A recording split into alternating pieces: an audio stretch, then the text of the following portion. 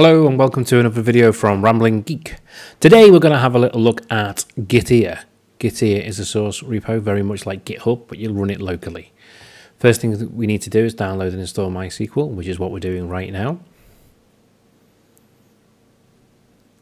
We need to install the Visual Studio x64 libraries, which is what I'm doing here. I'll put all the links down below in the comments. So I'm just getting this installed now. Okay, that's installed. And then we're going to go back and carry on with the SQL install, which should now run through, which of course it does.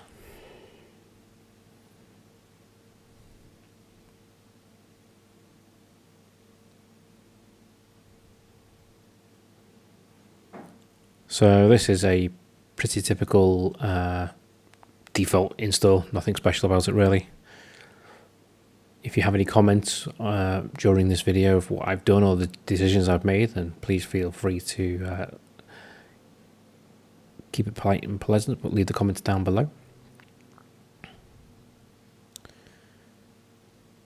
And if you're enjoying this content, please like and subscribe. And if you really like it, hit the bell.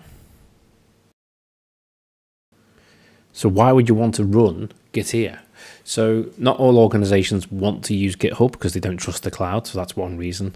Another reason is at home you might want to have this set up in such a way that you commit everything to Gitea locally to keep your code available to you, but then have it clone automatically into GitHub.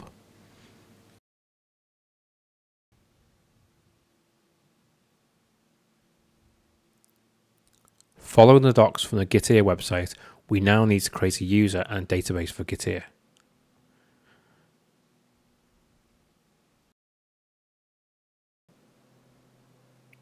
You may have noticed a jump cut then. That's because I made a mistake, which I left on the screen. If you can spot the mistake that I made before I pasted it in from the docs, then please leave a comment below.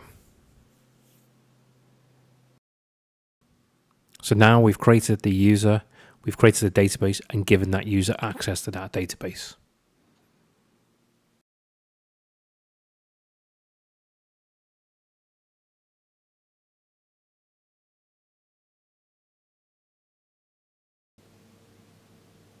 So next I'm just going to log in and check that that Git tier user has access to the database.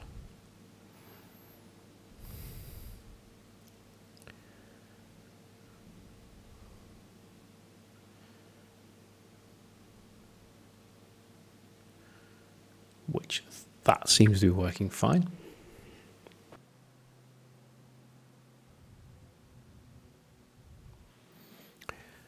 Okay, so now we can actually download the executable of Gitea from the downloads. The list of downloads is fairly confusing, but if you follow their guide, it does tell you to download the Windows executable, which is what I'm doing here. I do make a bit of an error here. I didn't put the extension on, so I realize this at this point and add it in. So there's no installation for Gitea. You just double click it and it runs where it is. So in this instance, when I double click it, it runs from downloads. So you may want to move it, as I did, to another location, which is more permanent.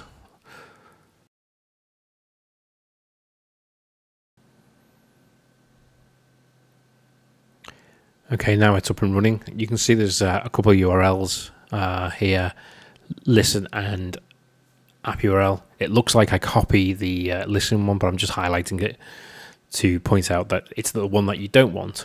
The one we want to enter into the browser is the localhost 3000.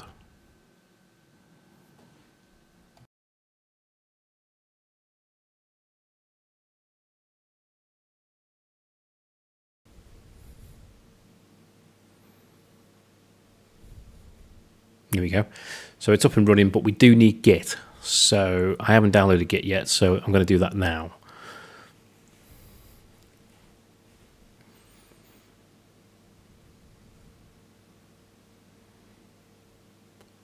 So this is just a standard next install of Git. Out of habit, I go to change the code editor, Visual Studio Code, and then realize I'm on a test server and put it back.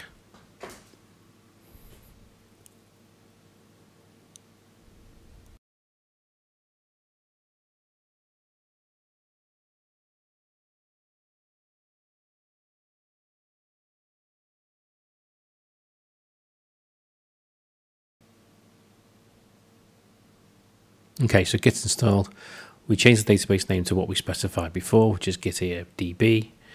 And then now we can click the install button and it will be installed. You can see it doing things on the left hand side in a second.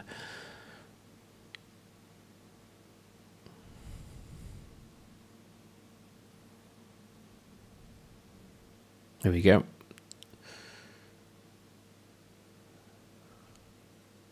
Okay, so this is a bit confusing. It's not very obvious. You need to click register to log in and you register an account. That account that you use will get all admin rights from there. There's no default username, password as such.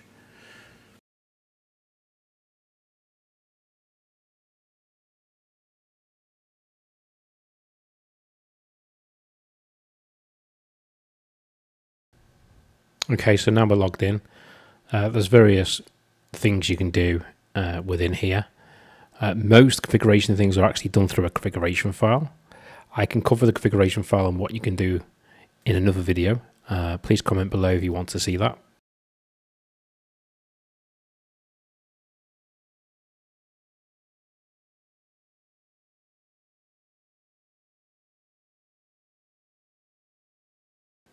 So now we'll create a local repo.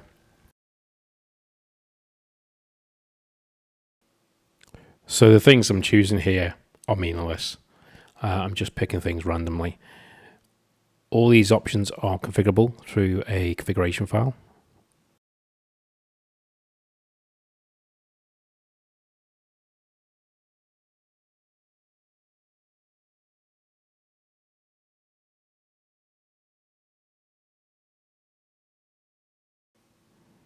Please subscribe, hit the bell, and leave a comment. Be much appreciated.